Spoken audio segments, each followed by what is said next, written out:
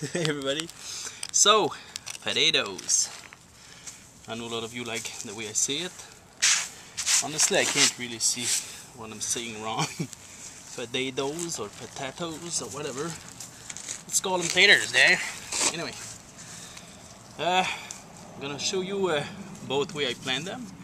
In the dirt and in seaweed. So yeah, chit your potato like that. There's quite a few eyes, so I'm gonna get a few potatoes out of them. Alright, and just dig them about what? That deep? What is that? Like, yeah, that deep. A few inches, maybe 3 to 4 inches, with the little eyes up, and bury them. That's it. I'm gonna be planting a few here because there's a lot of rocks in these parts, there and there, and I don't really feel like taking out the rocks today, so I'll take them out when I when I dig my potatoes. Oh, I almost split over. Alright, now seaweed. Oh yeah, little bonus. Garlic.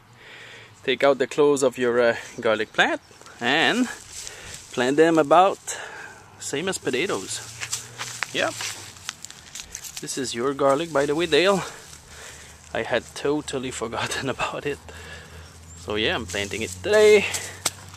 And thanks again, by the way. There you go.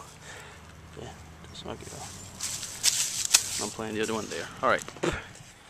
Alright, now in my seaweed buckets. Chit your potato.